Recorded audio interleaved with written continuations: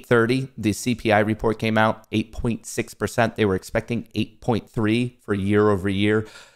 Not a good scenario. So the SPY, the Qs tanking. We have oil taking a bit of a breather. The dollar rocked all the way up to 104, excuse me. And then you could take a quick look at gold. Gold popped on the news. This is a bearish thing. This is a bearish thing because with inflation being so hot, many market participants are assuming that this is going to force the Federal Reserve to be more hawkish. That will help battle inflation, but a side effect of being more hawkish is creating an environment that's not so accommodative for really businesses. Thus, really the side effect in the market is that things go down, down, down, down, down.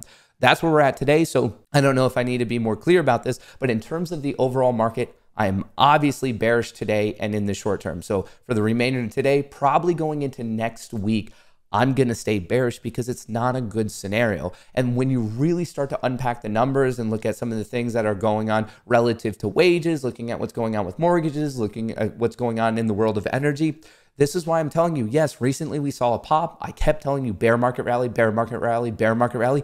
I do not think we've seen the 2022 low in the markets quite yet because you got to be a little bit realistic about the overall scenario. It is not a good overall scenario. The Dow down 1.24%, S&P down 1.4%, the Nasdaq down 1.7%, oil popping 121.50, and yields obviously going up because now the chance of a June, July, and August 50 bips rate increase is extraordinarily high. Before you've heard of 25 points from the Fed at the FOMC meetings, now the next three, very, very, very good chance it's going to be a 0.5% rate increase just because that's one of the tools that the Fed has at its disposal to fight inflation. The other thing is quantitative tightening, which is a little bit even more extreme. Right now, instead of doing all the buying that they did during the Rona era, now they're doing selling to the tune of $47.5 billion a month. And in September, they're going to double that up to $95 billion. So those are some of the numbers you need to know and understand what's going on with QT, aka quantitative tightening. That's one tool. And the other one is raising interest rates. And with interest rates, we're already starting to see kind of an impact on that on mortgages.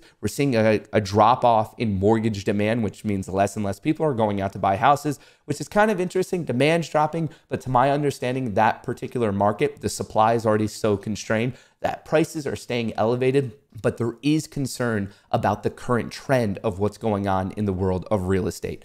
So let's get into some very, very quick things, and then let's get into some degenerate trading. Wall Street is in a holding pattern ahead of key inflation report. Well, as you can see, the inflation report came out and the market is getting its teeth kicked in. Consumer prices last month are expected to remain highly elevated.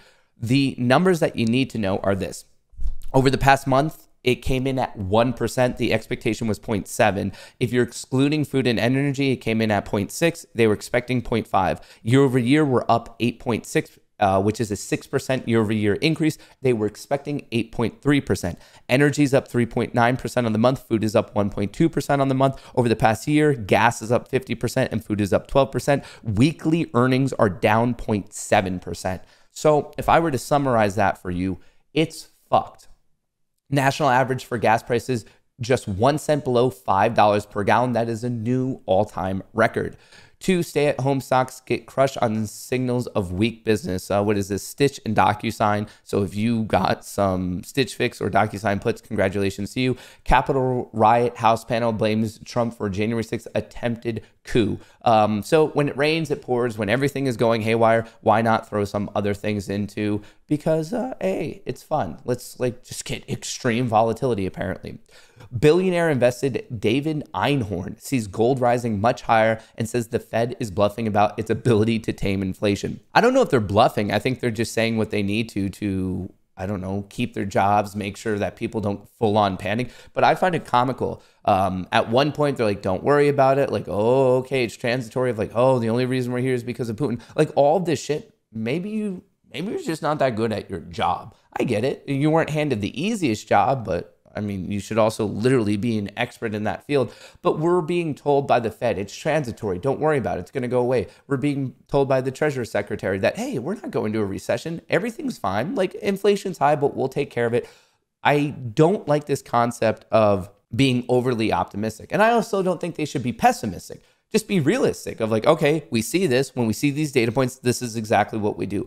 But they keep telling us we're not even that far behind the curve. We got this under control. Don't you worry. The fuck you do? Do you just see what happened? Like, we're getting crushed right now. And then they're sitting there like, yeah, no, we got it under control. Like, are you fucking kidding me? It's ridiculous. U.S. mortgage applications are in meltdown and the threat to house prices is growing, an economist says. So basically, mortgage rates are going up and the demand for new mortgages are going down. The U.S. housing market is seeing its worst contraction since 2006 as mortgage applications crumble, says Freddie Mac economist. So once again, yes, real estate is still extremely high, but that's more because of a massive lack of supply. But right now, what we've seen roughly over the past month and a half is a big downtrend in the desire for new mortgages. Billionaire investor Stanley Druckenmiller. I love that name. Like what that sounds like you're a billionaire investor. If your last name is Druckenmiller, hell yeah, you're a billionaire investor. Says we're 6 months into a bear market and it still has a way to run. So we're in a bear trend. We're making lower highs. We're making lower lows. We're definitely in a bear trend ever since we found out that they were going to get into quantitative tightening. Remember that FOMC meeting on January 5th? This is the day where everything changed. This is the day where Voldemort tried to kill Harry Potter and it fucking backfired on him. This is D-Day. This is whatever you want to call it. But January 5th is when we got the meeting minutes from the December FOMC meeting. And they said, hey, we're no longer doing quantitative easing. We're going to do quantitative tightening. And that's the difference between the Fed buying everything and selling everything. It's very, very evident. The Fed right here in March said, hey, we're going to do quantitative easing. It ripped. And then they said, we're going to do quantitative tightening. And now we're selling. Sometimes it's easy to overcomplicate this. And then other times you could just make it so comically easy to understand. Fed buys everything. Fed announces it's going to start selling everything. And since then, lower highs, lower lows. Sometimes it could be explained with something as simple as that. I, once again, to reiterate, still think the overall market's going down. If you look at the SPY, the Qs, the Russell, whatever you want, the overall market, I think there's more pain to endure. And the argument that, no, we've already seen the bottom, I think it's a very, very weak argument. Is it possible? Is it possible that me in this super fashionable duck shirt is wrong? Yeah, it's possible. I mean, you've seen me trading Tesla. Yeah, once in a while I get things wrong, like a solid 75% of the time. But I think we're in that 25% of the time where I might be right on this one. Obviously, I'm not a financial advisor, but even in this case, do you care? Because like, what have the financial advisors gotten right in the past couple of years?